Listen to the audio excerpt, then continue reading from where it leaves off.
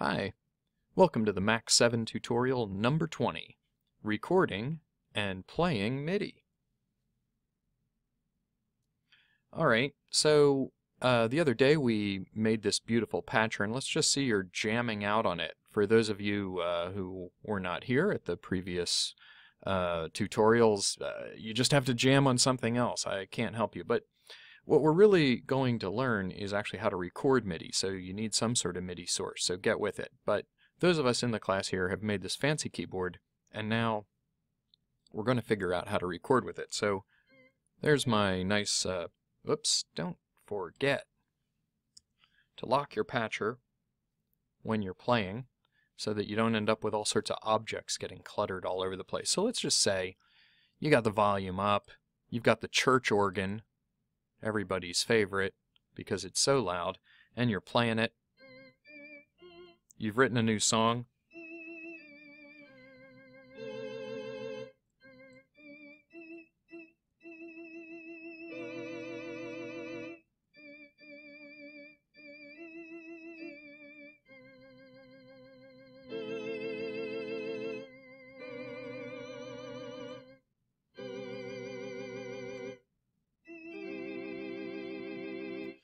And you think to yourself, it's so beautiful, I have to record it. Well, it's understandable. So let's make ourselves a new patcher. We could put the recorder right in this patcher, but we're not going to do that. We're going to make ourselves a recorder. So Command N or Control N if you're on a PC, and we'll get our little information window there because we like it, and maximize this thing so we can look at the whole thing. And the typical object to record MIDI in, now note that we're going to record MIDI, which is recording the commands, not recording the wave files, we're recording MIDI. So type an N and type SEQ, which is the sequencer for recording and playing MIDI files. So we're just going to click on that, and of course you have probably already guessed, then we will push Option and click on it and just steal it right out of the help file. So unlock your help patcher and steal that sequencer. Feel bad about it for 3 seconds while you copy it. Close the file, stop feeling bad, delete that sequencer and paste it right in there. This is what they wanted you to do at Cycling 74. Make no mistake about it. This was what they planned all along when they made everything so nice and kind of, what's the word for it? Recursive? So there it is. Here is our sequencer with all of its parts and things that tell you what it's doing. So the sequencer is right down here, and here you see the MIDI out, which you can double click on and get your audio unit synthesizer. And then they did something else over here, which is actually really nice. MIDI has to come from somewhere.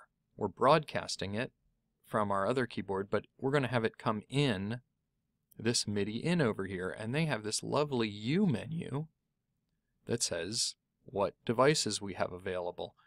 Well, how do you get that? The nice thing is we have already stolen it and we haven't even noticed yet. So let's unlock the patcher, and we see that there's this thing called Load Mess, and then a box called MIDI Info. Well, when you stick MIDI Info, the object, on top of a U menu, and you say controllers in the top, it will put out controllers in the bottom. And we'll check it later. You can also send it the message for devices, which I think is just which I think is just the letter 0 or the letter 1, but we can easily check that by option clicking on it. And so, if you send it a 1, you get all of the output devices, and if you send it a controllers, you get all of the input devices. Well, that's very interesting. Okay, close that. So, if you want to have a nice selector for what MIDI is going in and out of your sequencer, then this is the way to do it. And they have it set so that it disappears when it locks, which you do over here in the inspector. Is this too much information already? So let's lock it again. Sorry about the frog in the throat, just happens. Wait, I'm going to unlock it and make this thing a little tiny bit bigger so that we can always see what it's reading. Okay, there we go. So locking the patcher again, it says IAC driver bus 1. And this is essentially saying on my Macintosh that this is a virtual MIDI bus created by the onboard by the logic board, created by the software. And on mine, I have 5 of them. I also have one for a MIDI device that's plugged in right now, and I have Max 1 and Max 2. I have to tell you that Max 1 and Max 2 have never worked on my computer. I don't know why. Maybe I'm just a not very clever person, but I've never gotten them to work, so I always create my own virtual buses. I'm going to show you how to do that now just in case. I can only show you about the Macintosh. I can't show you about everything else on Earth. So what you want to do is get a Finder window. Where are you, Finder? And I have absolutely no ability to zoom on this computer, so you're just going to have to suffer a little bit. Go to your Applications folder. I like it in the columns way. Go down to the bottom. Look under Utilities.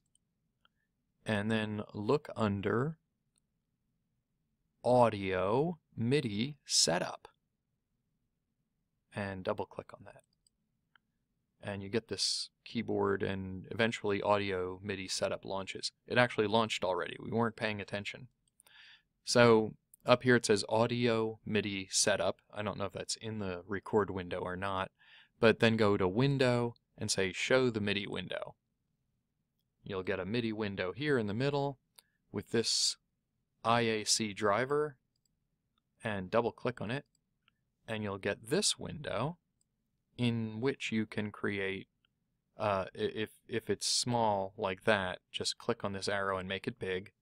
And then over here where it says ports, just add one if you don't have them already. You see I have bus 1, and then I have some additional ones. I'll just make IAC bus number 6. There it is, IAC bus number 6. And that's all you have to do, and you'll give yourself a number of MIDI ports to use. Make sure your device is online, and you can change the color of it. How very interesting. For some weird reason I don't need to apply it. I used to in my old operating system. I don't now. I couldn't tell you why. Okay, so now I have, if I check in here, driver 1, 2, 3, 4, and 5. Interesting. I don't have 6. I would probably need to relaunch Max to get 6. So if you've just added your first driver MIDI channel here, go ahead, save your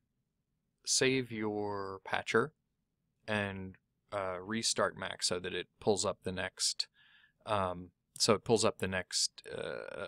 MIDI bus. It's not really a MIDI channel, it's a MIDI, let's call it a MIDI bus. Okay, so here we have bus 1. Let's assume that you've done all those things, and our input is going to be MIDI bus 1. So what good does all this do? Now this MIDI input is listening to driver bus 1. Great. If we're still playing our fantastic piece, and I think I can play it from this window. Yes, I can.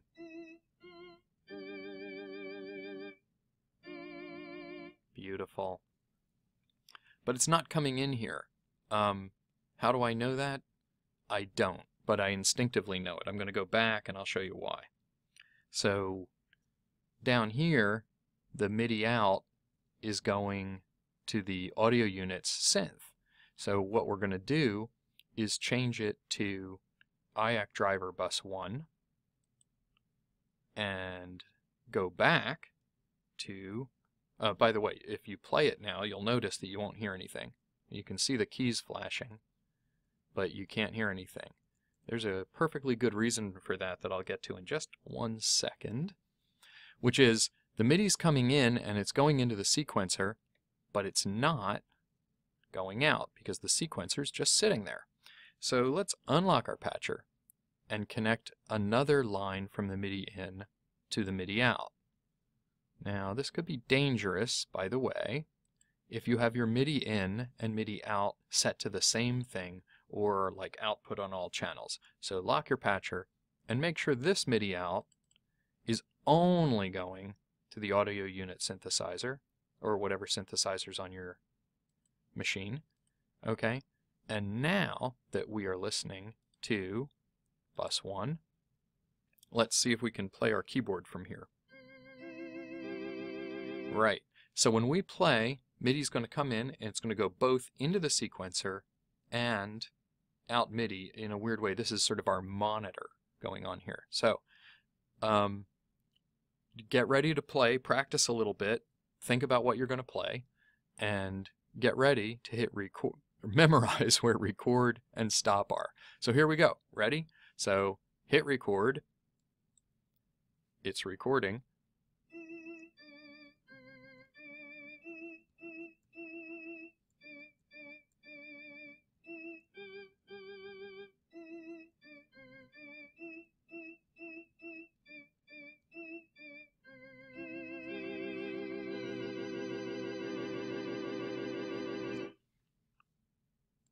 I almost can't stand how beautiful that was.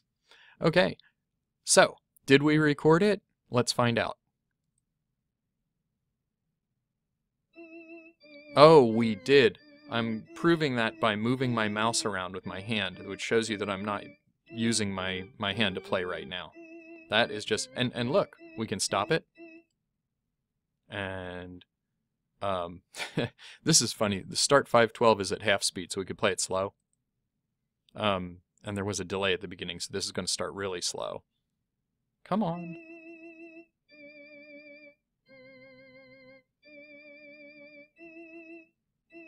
Whew. Oh, it's even better slow. Okay, stop. Now, there's an interesting thing. I stopped it, and the note keeps playing.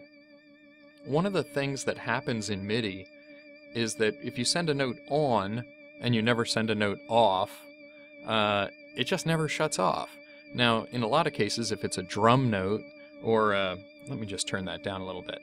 If it's a drum note or a piano note, it fades away. But if it's a pipe organ, it doesn't. And actually, that's why I picked the pipe organ to play today, besides it being my favorite instrument.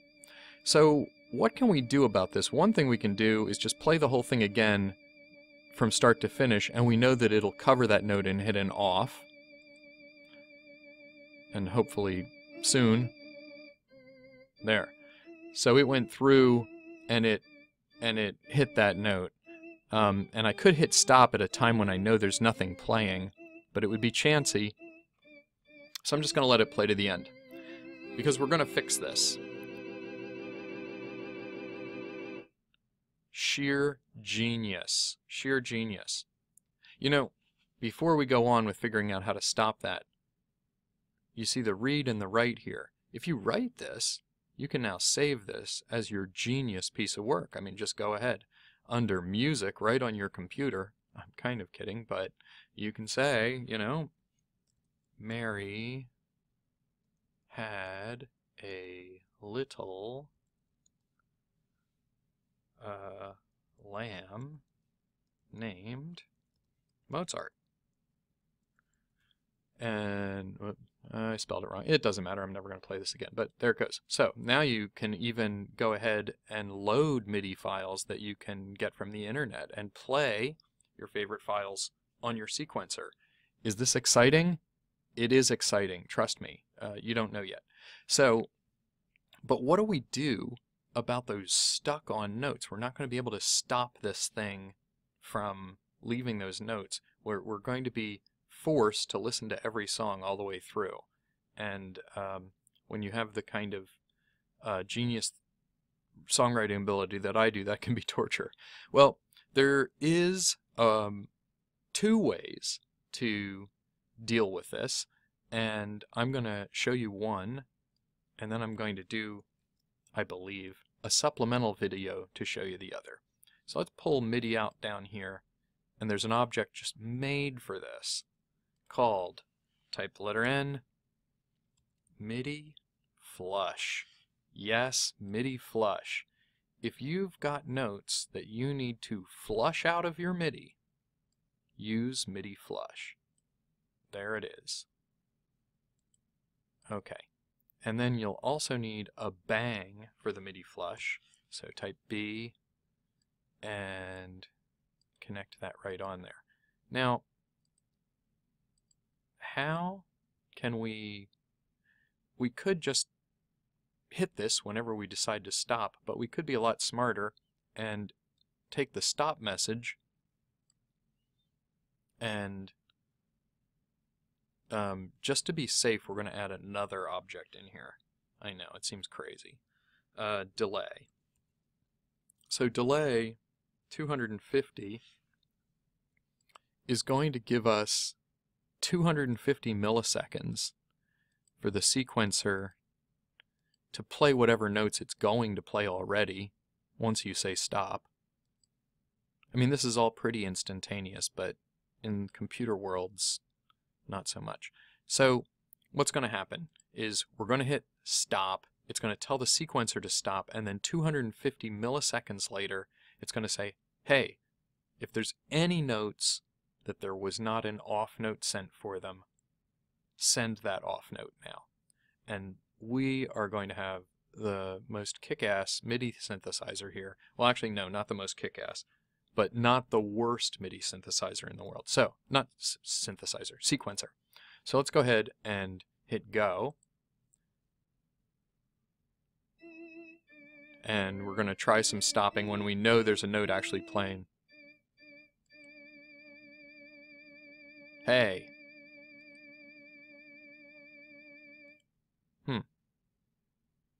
Stop. Oh, I'm sorry. There it is. My mistake. My bad. You notice that MidiFlush did work when I finally hit the bang. Delay does not like anything except a bang. It really hates any input that's not a bang. So I'm going to put a bang here and connect that wire to it. That patch cord from the stop. Sorry about that, everybody, but learn by others' mistakes and then go out and make your own. Okay, let's lock that down again. Play it. And stop on a long note. Look at that. It's just going to stop whenever we tell it to. And that is great. And by the way, just while we're here and before I say goodbye, you can also change this number, let's just say, to something that's faster than 1024. Let's just say 1500, in case you're, you know. And then go ahead and play it.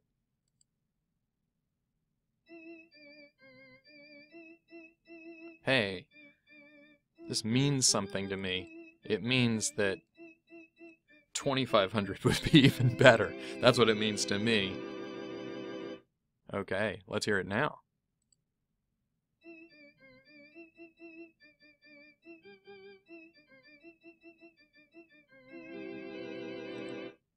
Good. We can start it, we can stop it, and we can play it faster. Is that enough for one video?